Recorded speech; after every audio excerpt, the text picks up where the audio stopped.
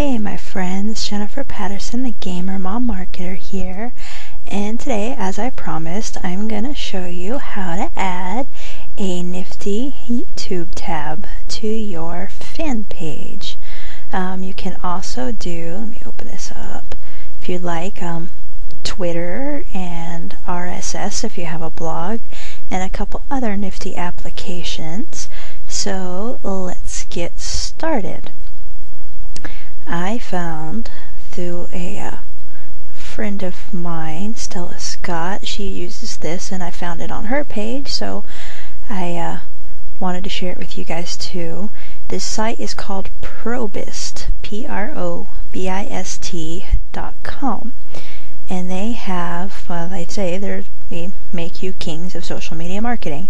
And so if you click here on this applications, you'll see that they have YouTube, RSS reader, Twitter, and static HTML for your timeline. What static HTML does is you can make yourself a welcome page that has one thing for your non-fans or people who haven't liked your page to see, and then something new that they see after they click like. So I've seen some better tools for that per se, but from what I can see, Probist has the absolute best looking YouTube and Twitter and RSS pages that I have seen.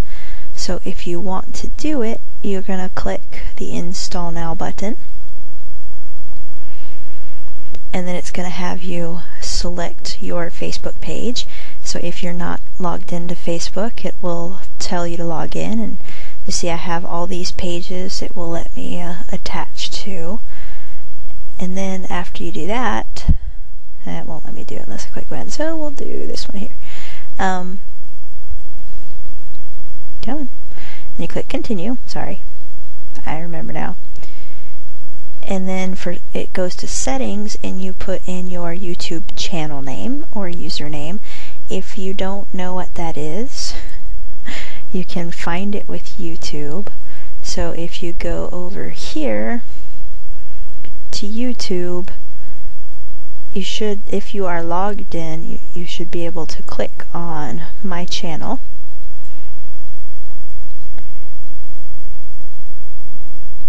And now this is displaying my name here because I have my Google Plus attached to my YouTube, so it's going with my Google Plus profile name.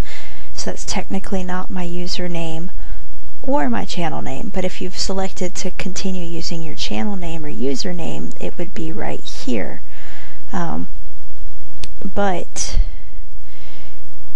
you see this button right here, channel settings. If you click into channel settings, you'll see what your username is.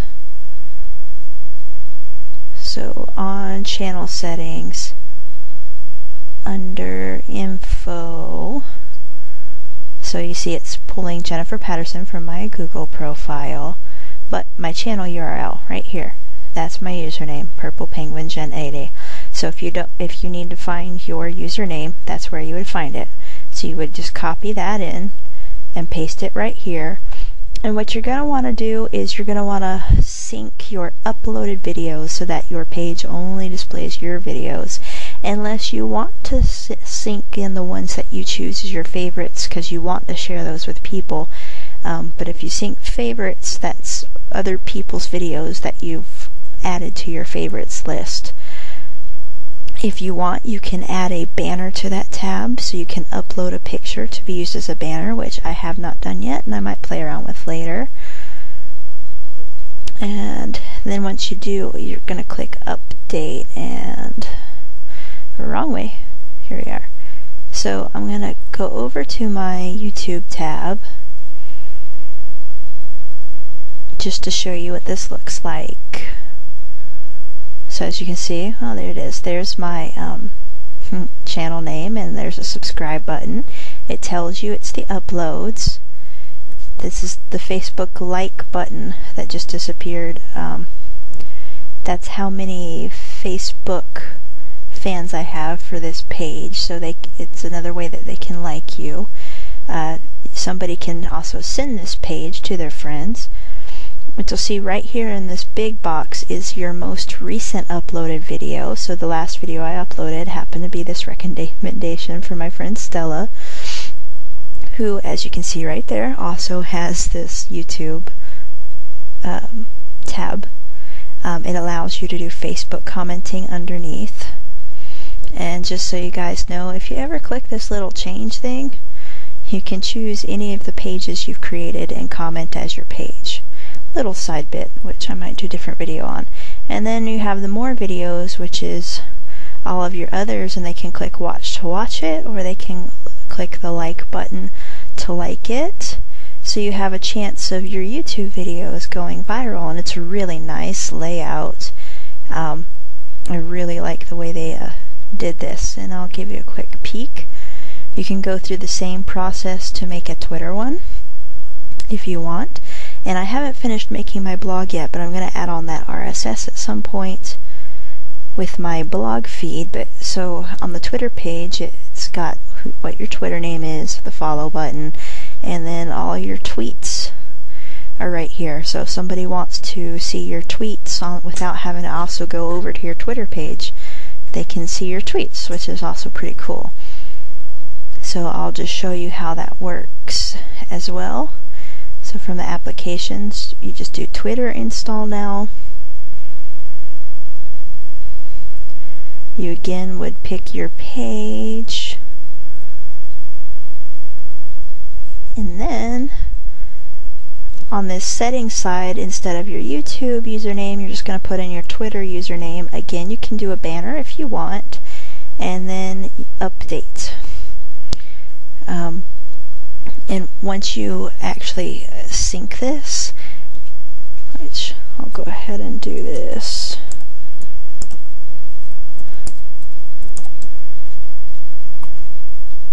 You'll get this, your tab is updated successfully, so that's how you know that it happened.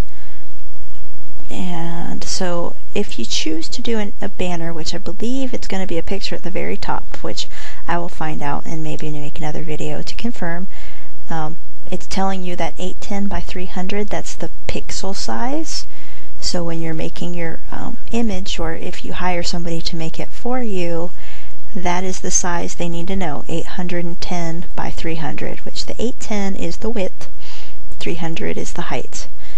Alright, I hope you found this tutorial helpful. Check out probus.com and try out their applications. I mean, why not? It's free, it's awesome, they look great, and I think giving them that tiny bit of recognition, all they do is put, powered by Probus, which is awesome since they give it to you for free. You want people to know about them, and you get a really great looking tab for your fan page.